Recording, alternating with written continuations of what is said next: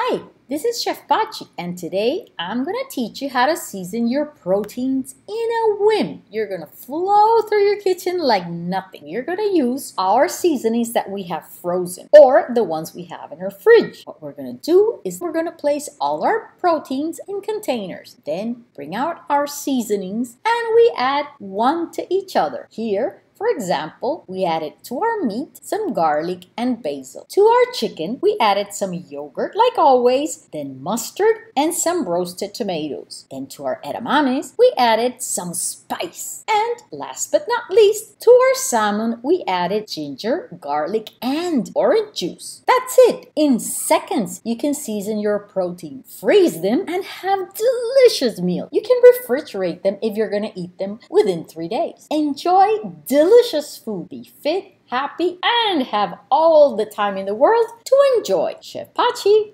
remember, delicious diets are sustainable diets.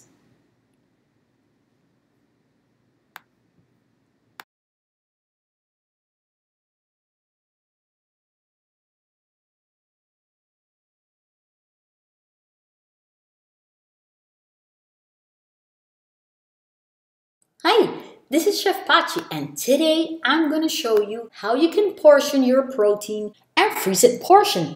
That way, when you take out each meal, you decide how many people can eat and you'll have no waste. First thing we're going to do is we're going to buy our protein as small as we can. If we're going to buy a chicken breast, we can buy the breasts without a bone. You can also buy them with a bone, but with a bone, they're a little bit bigger to store.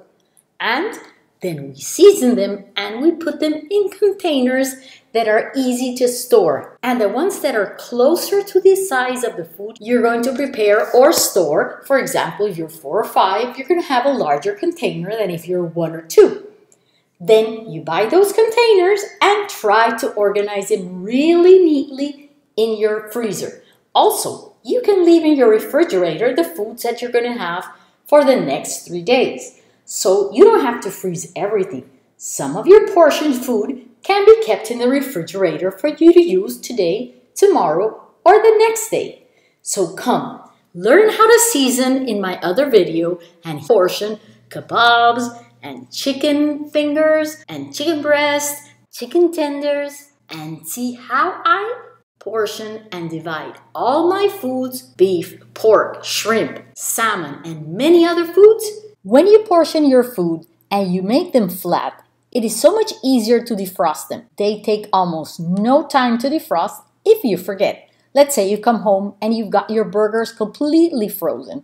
Well, those you can put on your grill and you can cook them frozen. But in case you don't want to, you can put them in a zipper bag underwater and in 10 minutes they'll be completely defrosted. You don't have to use a microwave that sometimes cooks the food as it defrosts it. So if you have a lot of people at home, try to freeze all your food in containers that are bigger and not taller, that are wider, so you can defrost them fast and easy, and everybody can have a meal even when you least expect it. I hope you enjoy delicious food all the time. Once you portion it, seasoned, and freeze it, you're always going to have delicious food at hand at home for everyone. Remember, with Chef Pachi, delicious diets are sustainable diets. Chef Pachi.